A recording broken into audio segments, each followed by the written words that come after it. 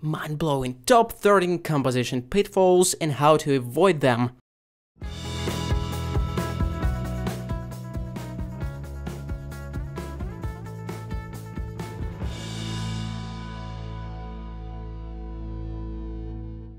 What's up, Gleb Alexandrov here for CreativeShrimp.com, the place where artists learn tips and tricks about computer graphics, art and coffee brewing. Thank you so much guys who share the artworks on the art review session on Renato Martinez's website. It was such an exciting event and I'm deeply grateful to you guys, and thank you Renato, thank you Guillermo, Henrique.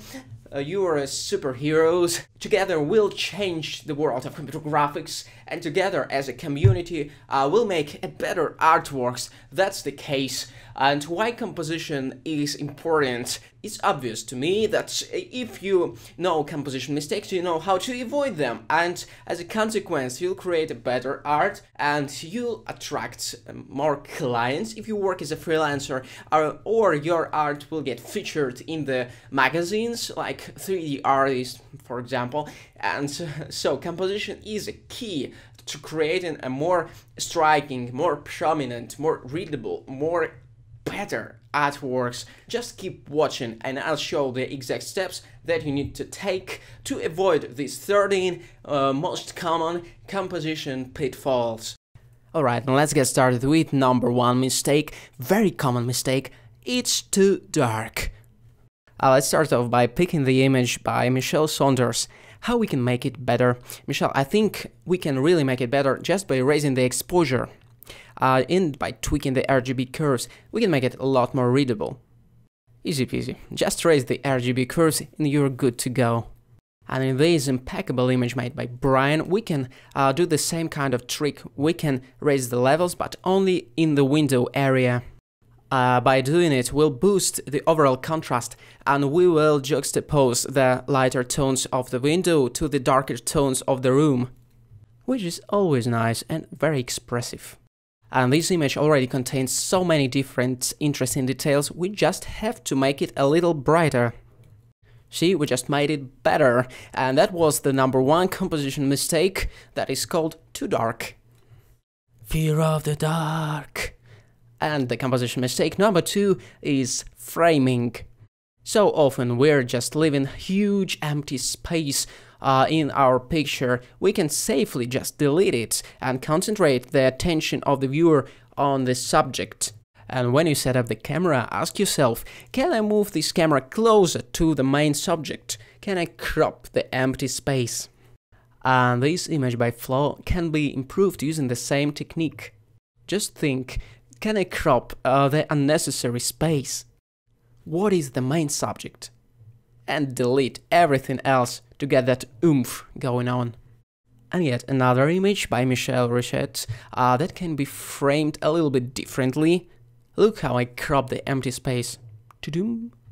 And because we cropped the image, the eyes of the character got more visual weight. This awesome image by Cody Winchester has a bit different problem. The pumpkin and other points of interest are placed too close to the edges. And by adding some air and some lighting in the process, we improve it greatly. Now you can see the triangle going on in the middle of the image, and here is the original version, and here is the version with more air. So decision to frame your image is a very important one. Spend some time on finding the right framing for your image. And the next point is, where is the point of interest? Let's illustrate it on the example of the image by Oliver Garcia. The vegetation, the details are just unbeatable, but the scene lacks the main subject. And here's what I did. I just created a hero tree to serve as a point of interest. And that is exactly how you can avoid the composition pitfall of not having the main subject, the focal point, or the point of interest. Alright, now it looks very cool. Let's just look on another image made by Joanna Lukovic. On this image, while the details and the presentation is striking, it has the same kind of problem. It doesn't have very well defined focal point. See what I did here? I blocked the corner to not let the viewer go away from the picture, and then I made these circular gates a lot brighter. And I think that works really well in this case. And here is the matte painting by Hugo. And Hugo, I'm not sure whether we need to apply the same kind of technique to your image, but we can try and see whether it improves it or not. And by defining the point of interest, we can guide the viewer's eye into the image. So far so good. And the next composition pitfall is the figure doesn't stand out from the background.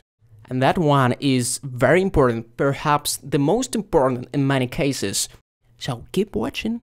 Now a bit of magic. It's perfect. And it was very good already, but because the figure didn't stand out from the background, we didn't really see it. So always think about that separation between the background and the figure. And we can treat this fisherman's hut, or the cabin in the woods by Samat, the same way. I'll just make your subject stand out from the background and you will be good to go. Simple trick and a great outcome. I'm loving it. And another composition mistake sounds like that, too centered. You know, if something becomes too balanced, it have a risk to become boring. By the way, this image by Coffee Overload. And here I moved it to the right third to break the balance. It's a commonplace in photography, the rule of thirds. When you're framing or positioning your object, place it where the lines intersect, where the thirds intersect, rather. Alright, let's move on to very exciting, very hot subject, and that is too uniform lighting.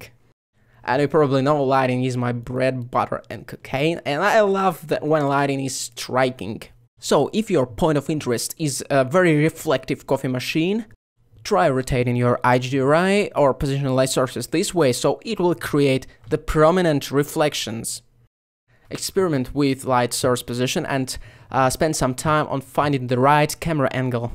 And this pumpkin guy by Quentin just asks to be illuminated. It just begs you to add some light sources and to define the stronger key light, like that. And when you don't know what's wrong with your lighting, start with a key light. And build everything else on top of that base. For example, add a rim light of the complementary color. Alright, and another example, let's take this image by Christina Ducci. Here we need just to boost the contrast by raising the intensity of the directional light. Also we need to experiment with the roughness of the shaders and so on. The point is to boost the contrast and the visual interest by emphasizing our lighting. Christina already made very appealing lighting, and now we just need to make it really pop. That's exactly what I'm doing with the lighting project, the book that I'm writing, so if you have a free time, I recommend checking it out on creativeshrimp.com/book. Much appreciated. The same principles are true in the case of the image by Peter Gutfield. Perhaps let's put a stronger key light and add a rim light. Pretty much that's a classical 3-point lighting scheme, but it works very nice in this case. And I'm not a huge fan of 3-point lighting, but it just works. I cannot deny it, damn it. And sometimes you just have to boost lighting in the post-processing by adding a soft glow, glare and other effects. It will create a new gradients, and people love gradients. Okay, at least very painterly image that we'll love. It can be so greatly improved just by adjusting lighting. And this principle is kind of branching from the #1 mistake of too dark of the overall underexposure, but has a slightly different vibe to it. And surprisingly, the opposite is true. Too many lights is the mistake too. It can ruin the brilliant images with a great potential. And if you look at this image, you'll notice that it is super detailed, the modeling is top-notch, but too many lights. Let's create just one light. And right away you can see how we just avoided one more composition pitfall. Guys and girls, let's put it straight. In many cases, it's better to have one dominant light and start from that point. Keep it as minimal as you can, it will enhance the composition. And white, if you have a scene like that, I'd recommend to choose what will be stronger, the light coming from the window or the lamps. Because when they're equal, it pretty much ruins the lighting. Here I made the light from the window stronger, and I think it helps us to emphasize the characters, and it creates a more pleasant image. But fortunately for us all, this problem has a very simple solution: just turn some light sources off. And another dreadful composition pitfall is not enough variation. Human eye loves variation. When we travel through the image, we need visual stimuli. We naturally need some variation. So add variation in models, variation in textures, and variation in lighting, and you're good to go. Also, you can add a Travolta. The next principle of composition, give us some more details. Look, your image may have very nice so-called first read when you look at the image and you go, wow. And then you zoom in and start to look at the details, and the second read and the third read need to be awesome too if you want to create overall awesome impression. So play with the silhouettes and add the details here and there, especially if the high contrast stuff is going on here on the foreground. So where to add the details in the first place? Obviously find your focal point and crush it. Ooh, The Robots by Oliver, he calls it idiots, like an iPhone. It's about the details too, because the main shapes are well defined, we have a focal point, we just have to add the edge scratches, some decals, and it will look awesome, it will look brilliant. Okay, the same thing here, we have a very well defined point of interest, this sphere, but at the second glance it lacks details. And now we've added the details, and this object will catch our eye immediately, and we'll look at it for a longer time, and we'll go, oh, these wires, the interesting details and stuff. And so to sum it up, the details are very important on the second and the third read of the image. And here we have another killer mistake, the lack of depth. Fantastic image by Ahmed. Two things it needs right now. First thing, to define the character, and the second thing, to add an aerial perspective. And just by playing with aerial perspective, with atmospheric perspective, we added so much depth to it. And in my opinion, this epic sci-fi thing greatly benefits from it. Another very common problem that I see so often is the scale problem. And I know it myself, when you're creating a scene, I just happen to ignore the scale. And one very efficient way to fix this behavior is to add a human figure in the scene, human model. By doing it, you will create a stellar scale reference and will plan your buildings and whatever else accordingly. As Guillermo suggested, you can download the human model from Blend Swap and append it to your 3D scene even before starting modeling. Okay, we're almost there, and the next psychedelic thing is static composition. And what do I mean by saying static? If you have lines in your composition, the lines in the cloth, the lines in the background, in the net, you can add a flow to it, you can curve it so it will point out to your character and create an interesting dynamic stuff going on. And it's not only about the pose of the character, it's mainly about the flow and the tension of the lines. But I'd like to say a few more words about the pose. So if your scene implies the fast movement, pose your character accordingly. And in some other cases you can increase the dynamic look of the scene by tilting the camera, but that's a whole different story. Cool, thanks for staying with me, and another composition pitfall for today is too noisy. If you look at the image and you notice that it's a bit oversaturated or the background is a bit cluttered, ask yourself, can I just remove something? Can I make it simpler? Because as I've said, it's all about guiding the viewer's eye. What is the point of interest? What I can remove? That are the questions, and we just covered the main composition pitfalls that you can avoid by using these 13 techniques. Thanks, and looking forward to your new artworks with improved composition.